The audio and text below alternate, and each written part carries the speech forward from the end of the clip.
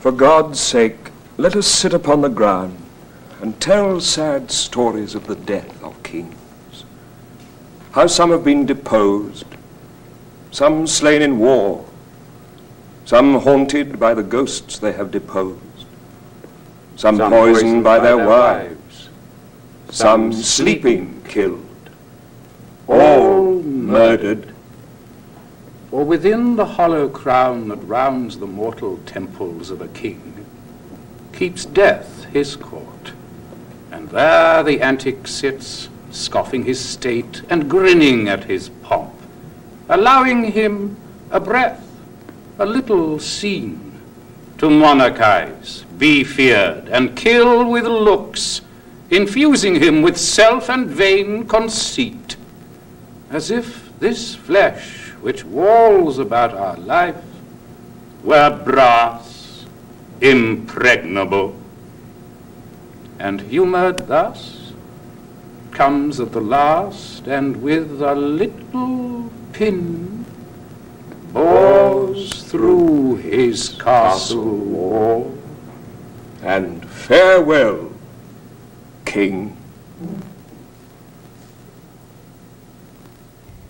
It is more than 10 years since a major company in New York has performed Shakespeare's Richard II. At last, at the Brooklyn Academy of Music last Wednesday, the Royal Shakespeare Company has opened an impeccable and very contemporary production of this first of Shakespeare's history plays, the one richest in poetic imagery. Richard II has always been played as a sticky, sentimental, romantic king, and his usurper, Bolingbroke, as a conventional villain, simplistic representations of the good and the bad. Departing from this tradition, John Barton, the director of this production, has attempted to put the play into a new and more relevant focus, stressing not so much the differences between the king and his usurper, but their similarities. Barton has attempted to show that kings, in fact all politicians, are actors, and the court, in Shakespeare's words, a woeful pageant, a tournament in which opponents endlessly struggle for power. In this interpretation, the crown is indeed hollow, and the course of history a cruel cycle. History is like a grand staircase upon which rulers climb up to power and then crawl down to defeat. One day it's Richard, the next day Bolingbroke. Kings are acting out their inevitable roles in a dangerous but compelling contest for supremacy. Extending the analogy between king and actor, and taking as his justification Richard's remarks that he and Bolingbroke are like two buckets in a well, Barton has cast two actors who alternate each night in the main roles, Richard Pasco and Ian Richardson. This device adds a provocative ambiguity to the characterizations. But though the performances may be different, the struggle for power remains the same. The theatricality of kingship is further carried out through a mixture of theatrical effects. Designed with a master's eye for classical symmetry and Elizabethan pageantry, even with a strong sense of ritual, Barton has utilized stunning visual metaphors. On stage are two steel escalators, the staircase of history, reaching up to the heavens, as it were. Connecting them is a huge sliding bridge that will rise and descend as the king's fortunes rise and decline. Downstage, on a pedestal, on what looks like a scarecrow stick, sits a shimmering gold cloth topped by the English crown. To the sound of drums, a procession of men dressed in identical brown jerkins and brown boots enter. The two main actors, Richardson and Pasco, are on opposite sides of the line. They meet downstage, and as in a charade, they decide who shall play the king.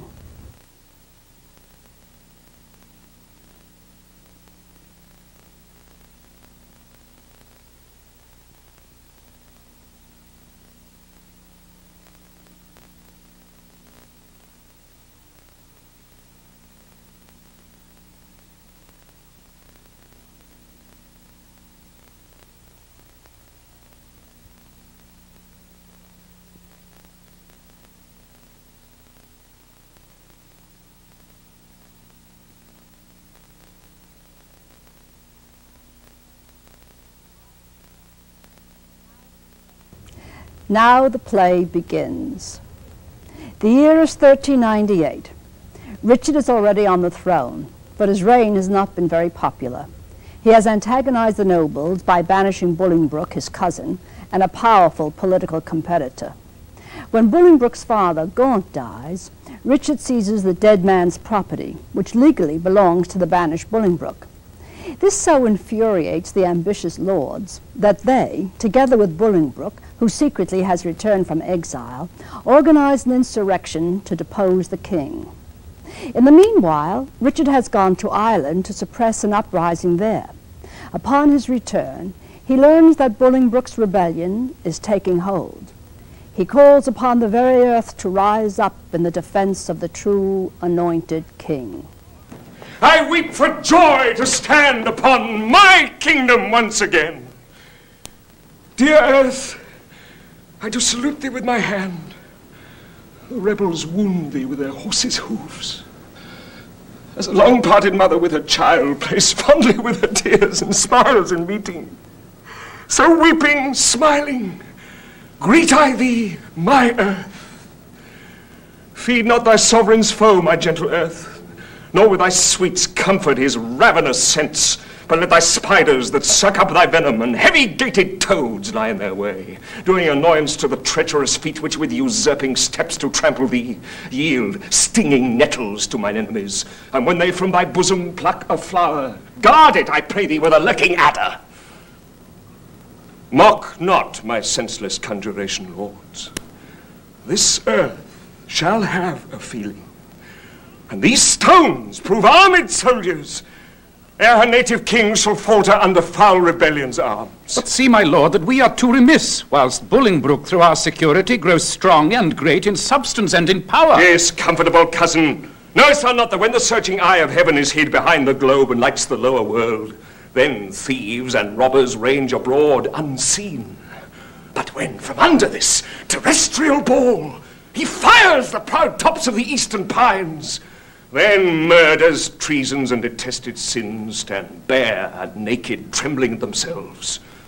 So when this thief, this traitor, Bolingbroke, who all this while hath revelled in the night whilst we were wandering with the Antipodes, shall see us rising in our throne the east, his treasons will sit blushing in his face, not able to endure the sight of day.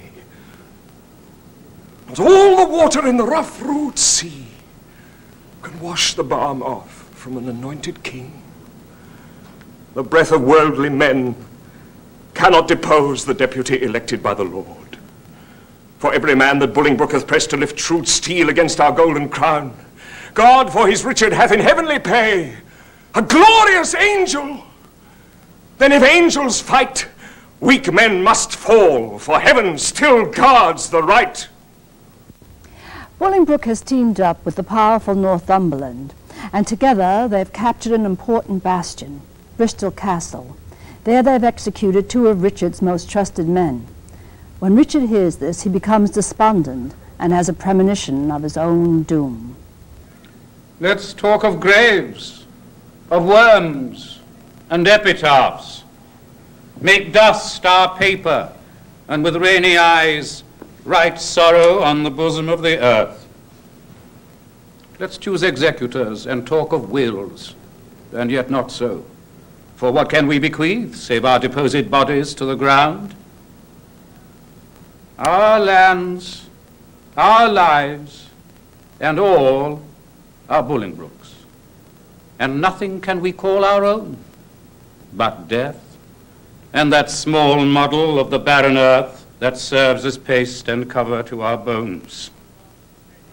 For God's sake, let us sit upon the ground and tell sad stories of the death of kings, how some have been deposed, some slain in war, some haunted by the ghosts they have deposed, some poisoned by their wives, some sleeping killed, all murdered. For within the hollow crown that rounds the mortal temples of a king keeps death his court, And there the antic sits, scoffing his state and grinning at his pomp, allowing him a breath, a little seen, to monarchize, be feared, and kill with looks, infusing him with self and vain conceit, as if this flesh which walls about our life were brass, impregnable. And humoured thus comes at the last, and with a little pin bores through his castle wall. And farewell, King. Cover your heads, and mock not flesh and blood with solemn reverence. Throw away respect, tradition, form, and ceremonious duty. For you have but mistook me all this while. I live with bread like you, feel want, taste grief, need friends. Subjected thus, how can you say to me, I am a king? At Flint Castle, Bolingbroke and Northumberland finally confront Richard. Bolingbroke claims that he wants only his lands back and his banishment repealed. The king acquiesces to his demands, but in capitulating to Bolingbroke, Richard knows that it's just another step to being deposed. In this and the following scenes, Pasco and Richardson will alternate the role of Richard. He who wears the golden cloak plays the king. We are amazed. And thus long have we stood to watch the fearful bending of thy knee, because we thought ourselves thy lawful king. And if we be, how dare thy joints forget to pay their awful duty to our presence? If we be not, show us the hand of God that hath dismissed us from our stewardship. For well we know, no hand of blood and bone can grip the sacred handle of our scepter, unless he do profane, steal, or usurp. And though you think that all, as you have done, have torn their souls by turning them from us, and we are barren and bereft of friends, yet know, my master, God omnipotent, is mustering in his clouds on our behalf armies of pestilence. And they shall strike your children yet unborn and unbegot, that lift your vassal hands against my head, and threat the glory of my precious crown. Tell Bolingbroke, for yon methinks he stands, that every stride he makes upon my land is dangerous treason. He has come to open the purple testament of bleeding war. But ere the crown he looks for live in peace, 10,000 bloody crowns of mothers' sons shall ill become the flower of England's face, change the complexion of her maid pale peace to scarlet indignation, and bedew her pastures grass with faithful English blood. O God, O God, that ere this tongue of mine that laid the sentence of dread banishment on yon proud man should take it off again with words of sooth. Oh, that I were as great as is my grief, or lesser than my name, or if I could forget what I have been, or not remember what I must be now. Swell'st thou, proud heart, I'll give thee scope to beat, since foes have scope to beat both thee and me. What must the king do now? Must he submit? The king shall do it. Must he be deposed? The king shall be contented. Must he lose the name of king? For God's name, let it go. I'll give my jewels for a set of beads, my gorgeous palace for a hermitage, my gay apparel for an almsman's gown, my figured goblets for a dish of wood, my sceptre for a palmer's walking staff, my subjects for a pair of carved saints, and my large kingdom for a little grave, a little grave, an obscure grave.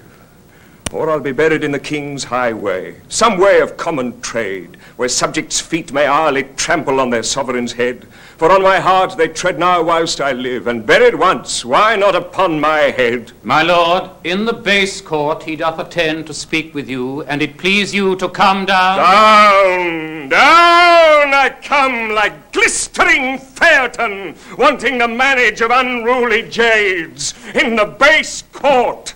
Base court, where kings grow base to come at traitors' calls and do them grace. In the base court, come down, down court, down king, for night owls shriek, where mounting larks should sing. Stand all apart, and show fair duty to his majesty. My gracious lord. Fair cousin, you debase your princely knee to make the base earth proud with kissing it. Up, cousin, up. Your heart is up, I know, thus high at least, although your knee below. My gracious lord, I come but for mine own. Your own is yours, and I am yours, and all. So far be mine, my most redoubted lord, as my true service shall deserve your love. Well, you deserve. They will deserve to have that know the strongest and surest way to get. Set on towards London, cousin, is it so? Yea, my good lord. Then I must not say no.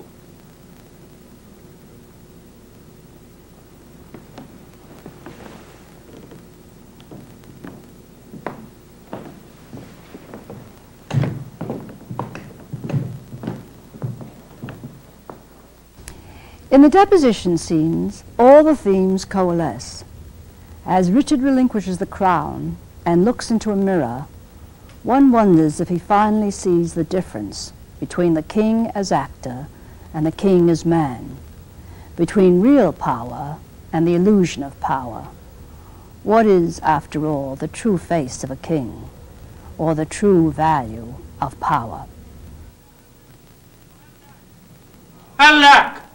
Why am I sent for to a king before I have shook off the regal thoughts wherewith I reigned? I hardly yet have learned to insinuate, flatter, bow, and bend my knee. Give sorrow leave a while to tutor me to this submission. Yet I well remember the favors of these men. Were they not mine? Did they not sometime cry, "All hail to me"? So Judas did to Christ. Yet he in 12 found truth in all but one. I in 12,000, none. God save the king. Will no man say amen? Am I both priest and clerk? I then, amen. God save the king, although I be not he, and yet, amen, if heaven do think him me. Give me the crown. Here, cousin. Seize the crown. Here, cousin. On this side, my hand, and on that side, thine. Now, is this golden crown like a deep well, owing 2 buckets filling one another, the emptier ever dancing in the air, the other down, unseen and full of water. That bucket down and full of tears am I, drinking my griefs, while you mount up on high. I thought you had been willing to resign. My crown I am, but still my griefs are mine. You may my glories and my state depose, but not my griefs. Still am I king of those. Part of your cares you give me with your crown. Your cares set up, do not pluck my cares down. My care is loss of care by old care done. Your care is gain of care by new care won. The cares I give, I have, though given away. They tend the crown, yet still with me they stay. Are you contented to resign the crown? No, I, for I must nothing be. Therefore no, for I resign to thee.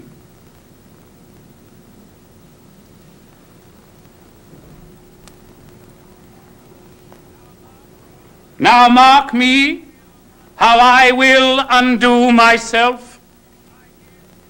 I give this heavy weight from off my head, and this unwieldy scepter from my hand. The pride of kingly sway from out my heart. With mine own tears I wash away my balm. With mine own hands I give away my crown. With mine own tongue deny my sacred state. With mine own breath release all duteous oaths. All pomp and majesty I do forswear. My acts, decrees, and statutes I deny. God pardon, all oaths are broke to me.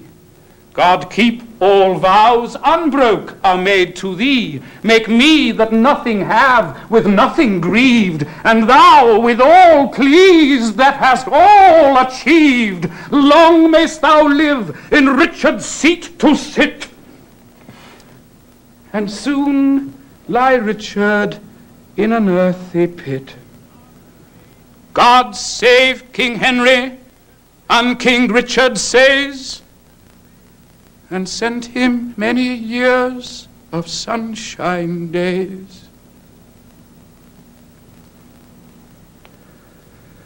Good king, great king, and yet not greatly good.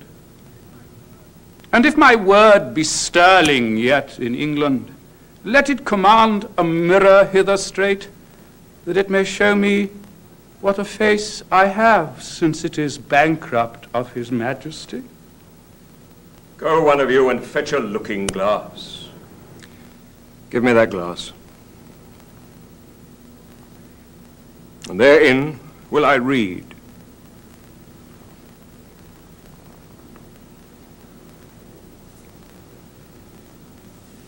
No deeper wrinkles yet?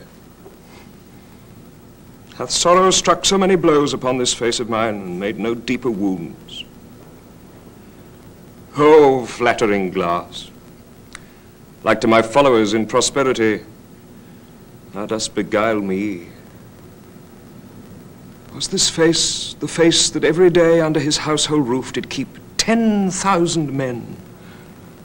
Was this the face that like the sun did make beholders wink? Is this the face which faced so many follies, that was at last outfaced by Bolingbroke? A brittle glory shineth in this face. As brittle as the glory is the face! For there it is, cracked in 100 shivers.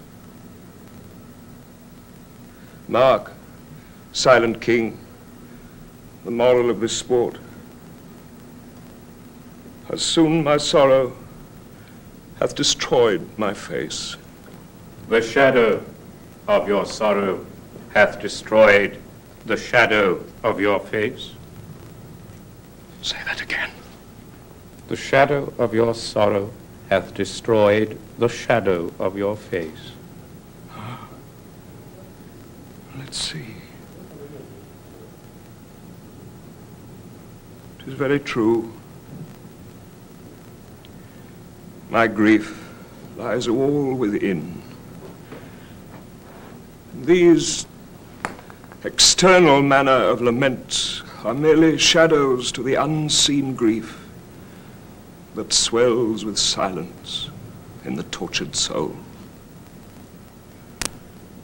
There lies the substance. And I thank thee, King, for thy great bounty, that not only givest me cause to wail, but teachest me the way how to lament the cause. I'll beg one boon, and then be gone, and trouble you no more. Shall I obtain it? Name it, fair cousin. Fair cousin! I am greater than a king. For when I was a king, my flatterers were then but subjects. Being now a subject, I have a king here to my flatterer. Being so great, I have no need to beg. Yet ask. And shall I have? You shall. Then give me leave to go. Whither? Whither you will. So I were from your sights. Go, some of you. Convey him to the tower. Oh, good. Convey. Conveyors are you all that rise thus nimbly by a true king's fall.